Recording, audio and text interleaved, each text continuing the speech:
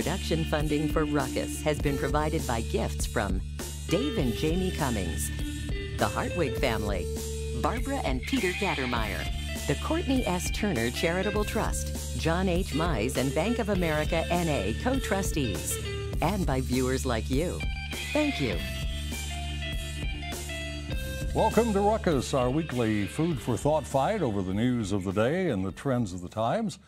I'm Mike Shanin. The Ruckettes join me shortly in our topics this week: an arresting development in the mayor's race, in the governor's race, differing views on education funding, and what difference will gender make in the Johnson County elections, plus, of course, roast and toast. But we start with our interview segment and put the focus on three questions that will appear on the Missouri ballot this November. All three deal with making medical marijuana legal. Two are constitutional amendments. One's a proposition. What are the differences, if any? We'll get some thoughts from Jack Cardetti with New Approach Missouri. Jack, welcome to Ruckus. Thanks for joining us. Thanks for having me on. Got to be confusing for voters when they go to the polls on November the 6th and see three questions all dealing with the same issue, medical marijuana and making it legal. Can you simplify this for us and tell us what the essential differences are? Yeah, absolutely. So it really is incredible.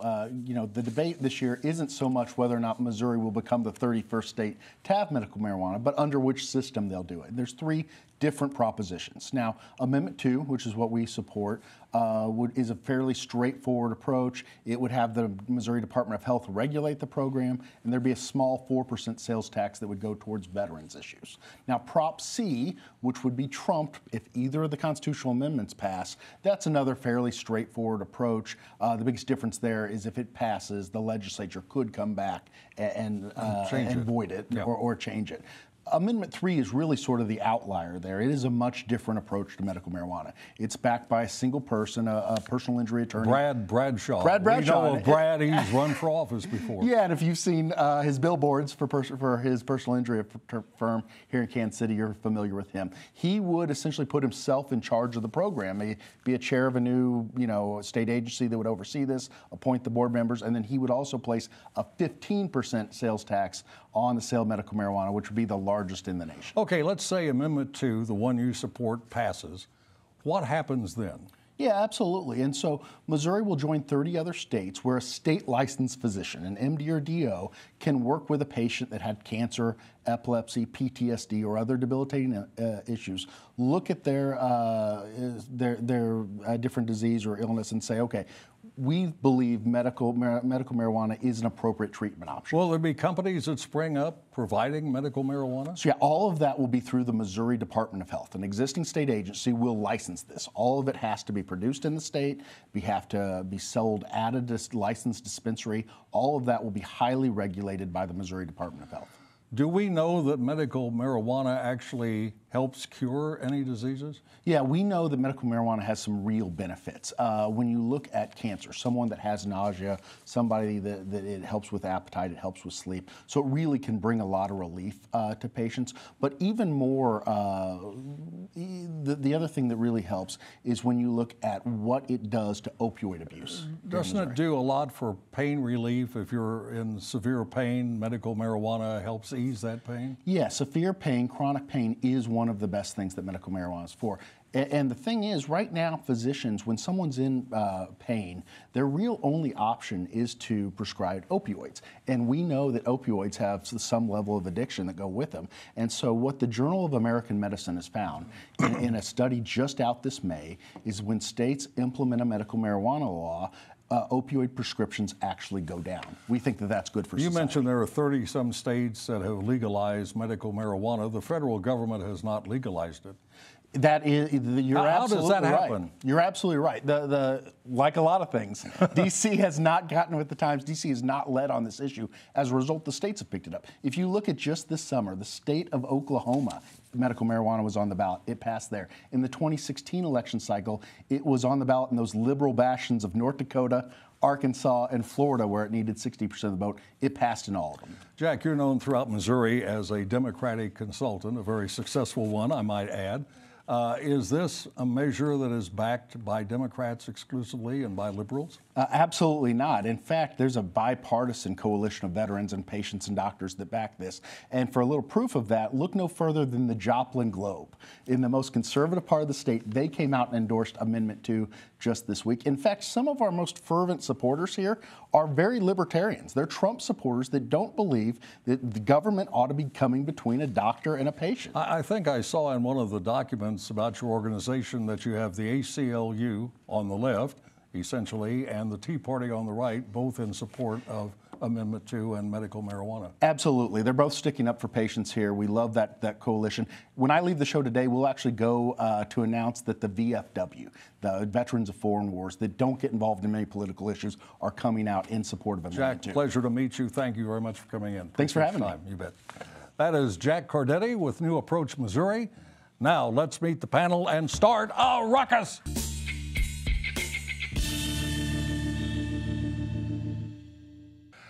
Jeremy LaFaver is a former Missouri state representative, now with LaFaver and Associates.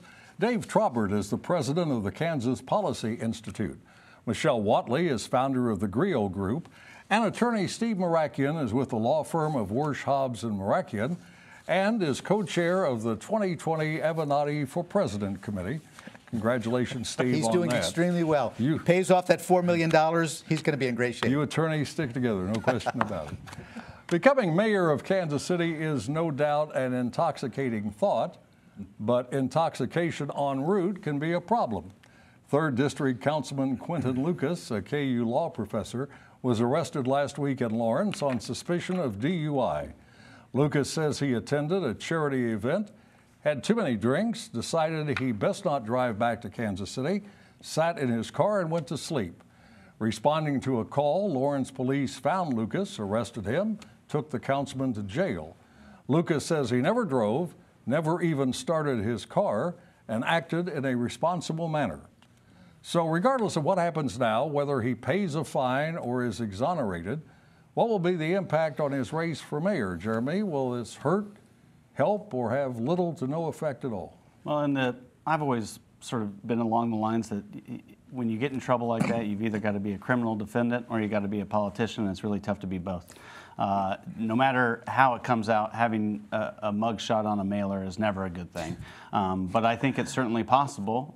You know, people really like a repentant sinner, so to speak, or they like an apologist or somebody who takes responsibility for their actions. I think there's still plenty of opportunity potentially for the councilman to get ahead of this at some point. I also understand, you know, his desire to probably want to see this through the criminal proceedings if it does go forward. I certainly think that whatever happens in that regard certainly will dictate to some extent the outcome of this too. Michele, the election, the primary is not until April of 2019. Does he have enough time to get this forgotten by voters? He definitely has enough time. The primary is, you know, ages away, and at this point, we're in the throes of a heated midterm election. We've got 12 days, 34 minutes, 54 seconds, you know, before we have midterms, and we've got 2 of the most contested races in the nation, both in Kansas and Missouri. So I think it gets lost in a sea of ads in the midterm, and then he has plenty of time. But do you think his opponents may use that against him, remind people of the charges?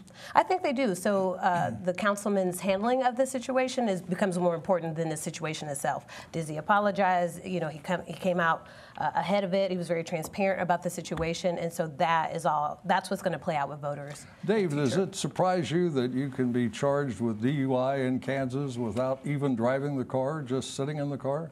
Well, considering that people can have their personal property seized for no good reason under civil asset forfeiture laws, no. I mean, anything doesn't surprise me. I think that this issue really underscores the need for criminal justice reform in Kansas. I mean, for someone to be able to make a responsible decision to not even start their car, assuming he's representing the facts accurately, I mean, that should not be punished. If he didn't drive, then he shouldn't be punished. You represent people charged with DUI who never started their car? We have, and you know, I have always believed and still believe that under our Constitution, you're presumed innocent, and the fact of the matter is the state would have to prove that he was operating that vehicle. There's no crime of sitting in a car even though you may be intoxicated. I take him at his word. I have no reason not to at this point. So if he wants to come out later on and say, well, I made it up or whatever, and I apologize, fine. It's not going to hurt him in the campaign at all. I agree with what's been said. This is minor stuff. Even if he were convicted of a DUI, people tend to forget those kinds of things. They want to focus on the policy plans and things of that nature. But it does strike me as being the way our society seems to be changing, that when someone is accused of something and they're in a high-level position, we suddenly all want to believe they must be guilty because they were accused. I have no reason at all to doubt what he said, and if what he said is true, he acted in an extremely responsible fashion.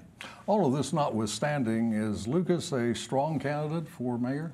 I think he was a strong candidate then. I think it's possible that he's still a strong candidate. He's a charismatic guy. Absolutely. He's an intelligent individual. I think, in a crowded field, how does something like this impact that primary race? And then if he manages to squeak out into the top two, how does that impact, whether there's the criminal side of this, innocent until proven guilty, certainly, and then there's the public side of this, and I think it remains to be seen how the public will react. Dave, you think voters like might commiserate with Lucas and say, he's done everything he can do, he didn't drive his car, he's apologized, he's paid his fine or went to jail, whatever happens to him, and we'll have some empathy and sympathy for him? I think that's certainly possible, Mike. I imagine some people can identify with making, as he says, making a responsible decision to not even start his car.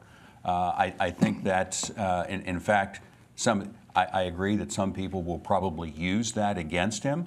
That could actually backfire on people using it if the facts are borne out that he acted responsibly. Certainly brought his name to the attention of Kansas City voters, which and might be valuable. It did in an unfortunate, way, as you look at a crowded field. This could be for some voters the way that they weed out who becomes a front runner of their mind. But again, the primary. All right, Michelle, who else is getting attention in the mayor's race? Jolie Justice? Jolie Justice for jumping back in the race after having jumped back out. And again, I think we're pretty far out, so it'd be pretty hard to tell how that impacts voters, but it's not something that I think they forget. It'd be interesting to see how voters view that. She was the front runner when she was in before Jason Kaner jumped in, and so to see her jump out and jump back in, it'd be interesting to see how that plays out. Steve, I wish you had been here last week when I was talking about Jolie Justice, said she had dropped out and then got back in, and I said, justice delayed is not justice denied. See, nobody laughed last week. They just went like, yeah, what's the point? What are you trying to say? She should use that in her campaign. That's right. All right. There are no doubt many policy differences and preferences between the two major candidates for Kansas governor, Democrat Laura Kelly and Republican Chris Kobach. One both like talking about is funding K-12 education. Senator Kelly is proposing no changes to the present system, where lawsuits from 4 districts, including Kansas City, Kansas, often result in the state Supreme Court deciding the amount and fairness of state funding. Secretary of State Kobach supports a constitutional amendment which, if approved by voters, would give the final decision on school funding to legislators, not the state Supreme Court. The Kansas Policy Institute, of which Dave is president, recently released a lengthy study about Kansas school finance. And Dave, what are a couple of the key findings in that study? Steve, I'll give you 5 key points to remember. Mike. I'm Steve over there. Steve's over there. Right. I'll give you 5 key points to remember. Enjoying your last appearance on Ruckus? It's been fun, Mike. It has been fun. Number one, school funding last year set yet another record at $13,600 per pupil. Number two, funding has not been cut as many people have claimed. It's actually increased 6 of the last 7 years, and most of those years were record-setting years. Number three, no amount of money is going to resolve the real education crisis in Kansas, and that's persistently low student achievement. I'll give you some examples. Only 37% of students are proficient in reading. We've seen billions more added over the last 20 years, far above inflationary levels, and we still have a lower ACT score than we did 20 years ago. We have less than 30% of kids college ready in English, reading, and math and science on that. If you look at the constitutional issue, in 1994, the Kansas Supreme Court said the constitutional language is not about setting a certain funding level, but about creating a system, kind of having a formula. And the last one is that the cost study that was done, paid for by the legislature, is worthless. You're saying this sufficient provision aspect of the Constitution does not apply to finances? According to the 1994 Kansas Supreme Court, they said that that language is about creating a system of funding, not setting an amount. Now, very quickly, because I got to get other people in here, but you're saying there's more money for Kansas schools than schools are using, and everything I read says just the opposite, that Brownback has taken money away during his tenure as governor, and schools don't get nearly enough money. Yeah, unfortunately, there are people who claim that, including not this program, but a lot of people in media claim that. Right. And it's just not true. Funding, according to the Department of Education, funding is not only at record levels, but so are the cash reserves, the carryover money, which indicates they haven't spent all the money they received in the past year. KCK, Kansas City, Kansas, is one of the districts with carryover money that's not being used. They're one of the worst examples. All right. Michelle, can this take place and keep the courts from deciding controversies? It'll be interesting if that takes place, but the role of the court is to be the neutral party in decisions like this or other controversies, so that partisan politics and other issues don't come at play. And so I think that's the value that the Supreme Court has in being a deciding factor in something like this. So the notion that we want to take that away from the courts, well, Jeremy, what happens to these 4 school districts that depend on the state Supreme Court to increase funding every time they file suit? These are districts that say they are poor, have less affluent people in the district. Well, there is the 2 provisions of the Kansas Constitution about equitable and sufficient, and there is a requirement that all students receive a sufficient education. I think that's part of a Supreme Court finding rather than the Constitution. That's right. That's not in the Constitution. Yeah. I think Supreme Court just ruled that it was inadequate and not equitable, and that's what they're trying to remedy. I think I'm right. we can split the baby on the words on that one, but the idea is that the education, the financing level, must meet certain standards to be able to provide for an adequate education. Can we bypass courts, Steve, like this constitutional amendment would? Absolutely. And let me address 2 things that were just talked about. And I would do respect. It's not a matter of just splitting the baby on the words, okay? The words are what matter. The Supreme Court of Kansas, like every Supreme Court, like every court, is supposed to be neutral, but that's not the question. The question is, what is the role of a court under our Constitution? It is not the role of a court to legislate. It's just that simple. So we have to look at whether legislation is constitutional. That's true, but we have to look at the words of the Constitution, not the words the court has chosen to use. It is the Constitution that governs. The words of our Constitution, when it becomes obvious to the people of a state that a court seems to be legislating, that it is the prerogative of the people, if they choose to do so, to amend the Constitution in a way that would not deprive the court of its job, but would simply say, we have now changed the Constitution so that you can no longer usurp the power of the legislature. Okay, got to stop it there and mention that this is not on the ballot and may not be for some time, if and ever. If it were, it would fail. And it depends Not on according to polling. I disagree. The polling that you have is, I mean, it's 600 people. 500 of them are registered voters. Of those, probably 40% are likely voters. So only 1/3 of your polls respondents are actual people who would go to the polls. That constitutional amendment would get trounced. 2/3 are Dave's friends, so. Sorry, I gotta move on. From what one reads and hears about Johnson County, it is easy to assume that most residents like the way the county commission does business. Residents often cite good infrastructure, quality schools, competent law enforcement, and manageable tax rates. But the president of the Johnson County Democratic Women's North chapter, talking about the Johnson County Commission, says, it is not acceptable that it's all white male. That's not our county. That's not who we are. 4 of the commission's 7 seats are on the ballot, all 4 held by male incumbents.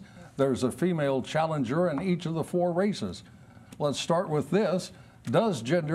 Should gender play a role in deciding who Johnson Countyans vote for? Steve, you are a Johnson Countyan. Well, it's the way you've asked the question, it can be answered either way. Well, that's the idea. People obviously have the right to decide if they would rather vote for a female or a male. Gender can certainly play a role, because you may say, I would like to support a female candidate. But the question, as I see, the larger question is whether or not within our society we do ourselves a service by looking at people and evaluating their ability to serve as elected representatives and so forth, based upon essentially immutable factors such as race or sex or age. Okay, it seems to me if the chairman of the Johnson County Democratic Women's Group, or whatever she is, wants to say we'd like to see more women on the commission and more women should run and more women should try to be on, I agree with that 100%. That's fine. But the notion that there's something inherently evil or wrong about having white men on the commission as opposed to white women or black women or Hispanic women, or I don't care. The fact of the matter is, vote for people who are qualified without saying you're qualified because you are a man. Let me get to Michelle. Let me get to Michelle now with the same question. Essentially, what role should gender play, if any, in choosing who you vote for? Does gender play a role? Yes. In this era of Me Too, the Women's March, and more women running for office at any time in recent history, it does play a role. Should it play a role? Of course, we want to elect candidates who are best suited and qualified to run for office. And in this case, some of those candidates happen to be women. But I don't think that what the argument she's making is that it is wrong for you to be white and male. However, to have a commission that has seven or nine members that are all older white males for almost the last decade, that's problematic on some level. But of course they didn't elect themselves. Of course they didn't, but it's not again, this is a role. Candidates are run to represent the electorates that vote for them, and 7 white men on a commission is not reflective of the demographics of Johnson County. Well, Jeremy, we are seeing a lot of women run across the nation, especially for the U.S. House and Senate, I believe. Yeah, I think the voters of Johnson County are going to get the best say to your question of whether their diversity among governing bodies is important to them. And I think diversity of gender and diversity of race and diversity of thought and socioeconomic status. But in this case, I think diversity of gender is an important topic, and the voters in Johnson County are about to, I think, tell you that it is important. Dave, you live in Johnson County, I believe. I do. Do you have a generally positive view of the way the county commission has been operating? I think that there is a need for some change in overall in how the commission has been operating, but it's based on policy, not old, young, male, female. I'll give you an example. Property taxes in Johnson County have increased 226% over the last 20 years, while inflation and population were only about 88%. There was a survey a few years ago where the county residents said they did not support property tax increases, and yet the commissioners went ahead and did it. So the issues should be about the role of government and how people view the issues, not what color they are or what gender they are. All right, we got to head now for the soapbox for Roast and Toast, where the Ruckettes have 30 seconds each to imply, deny, or defy. And we start with Mr. Mirakian. A president has put it into perspective the absurdity of the notion that the United States should allow 10,000 migrants to cross our border under the Honduran flag by saying, if you want to come here and remain here, you must do so lawfully. We must secure our borders and cannot permit people to enter or stay unlawfully. Of course, the president who said that, these very insightful words, was Barack Obama in 2005 when he was a senator. So I guess in the eyes of the open borders lunatic, Barack Obama now joins Bill Clinton and Donald Trump as racist, xenophobic, crazy old white guys. Jeremy? I have a roast today for the deranged psychopath that is somehow committing acts of terrorism in our country, as well as the politicians that apologize for and coddle them. It's enough. It's time to stop, and it's time for us to lead our country into the nation that's safe for my daughters to grow up in. Michelle? I want to give a toast to the women running for Johnson County Commission and stepping up and taking leadership. No offense to the old white or male guys on this panel, and others. Speak for yourself. She just called you old. Any of you that Called me old. No offense to those that may apply, but it's great to see women stepping up, both as women who bring a different perspective and added value to the commission, but who are also just as duly qualified to run for office and take those seats. Dave. Thank you, Mike. A roast for the Kansas City Star for unbelievably using a series of false accusations to ironically accuse a gubernatorial candidate of lying about school finance. And then, having been presented with proof that their claims were false over a week ago, they've yet to retract that and correct the record. So look, we know that the Kansas City Star prefers the big government tax and spend candidates, but even editorial writers should be honest and accurate. And finally, here's a toast to UN Ambassador Nikki Haley, who may have stumbled over the boundaries of political correctness when she said this at the Al Smith dinner in New York. Actually, when the president found out that I was Indian American, he asked me if I was from the same tribe as Elizabeth Warren. Haley's speech was well received, and some analysts see her as a future GOP presidential nominee. And that is Ruckus for this week. We're back next Thursday at 7. Now for the Ruckettes and the crew, Mike Shanin saying thanks very much for watching and good night. Production funding for Ruckus has been provided by gifts from Dave and Jamie Cummings, the Hartwig family, Barbara and Peter Gattermeyer, the Courtney S. Turner Charitable Trust, John H. Mize and Bank of America N.A. co-trustees, and by viewers like you. Thank you.